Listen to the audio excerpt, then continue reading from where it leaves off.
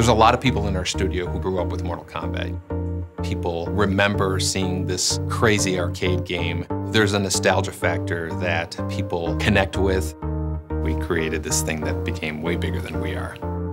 This whole game is a part of my life. It has been for 20 years. It's incredible to actually, work on one. It's cool seeing the evolution of the team and the evolution of the tech.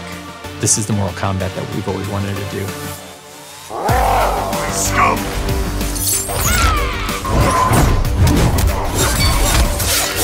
Mortal Kombat X has a lot of different competitive modes, a ton of content for the player to be able to play. We have story, 1v1 ranked, we have King of the Hill, survivor mode, test your luck. The dynamic towers are amazing. They're going to be switching, some of them on the hour. We want players to feel like they are in this universe, they are seeing the story evolve. With Mortal Kombat X, the span of the story is actually 25 years. Now we have a whole new generation of the characters, and so that's going to be really exciting to see how the fans take that. The story mode in Mortal Kombat X is just amazing. It is a blockbuster movie within a game itself. I think if we weren't trying to innovate something that we wouldn't be motivated. Adding something to the game that's never been done before, we're going to have a much more aggressive and elaborate online experience. We really wanted to build on the whole community feeling. We're finally able to globally connect everyone that plays Mortal Kombat. First thing you do when you're playing Mortal Kombat is pick a faction. We have 5 different factions. We have Black Dragon, the Brotherhood of Shadow, the Lin Kuei, Special Forces, and the White Lotus.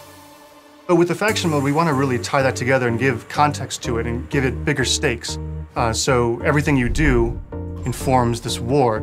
The faction war is a persistent metagame that kind of builds off of the core game. Every week we start a new war, and everyone's adding in every day, all the way through the week. And at the end of the week, a winner will be determined based on how many points have been accumulated. You're also able to rank up inside your faction and unlock custom rewards that are specific to the faction that you have joined. Everything you do in the game is contributing to your faction points. So when you play story mode, you're adding to faction points. When you play these towers, you're adding to faction points. Defeating people from other factions gives you even more points. So it really kind of encourages the whole competitive aspect of, we are a team here and we are out to defeat other factions. And then for a special 24-hour period that happens randomly each week, the whole faction system can be invaded by one of the more powerful realms, such as the Netherrealm or an Outworld or Chaos Realm. People, I think, are going to be really excited to work collaboratively with other players as a team to defeat a common enemy.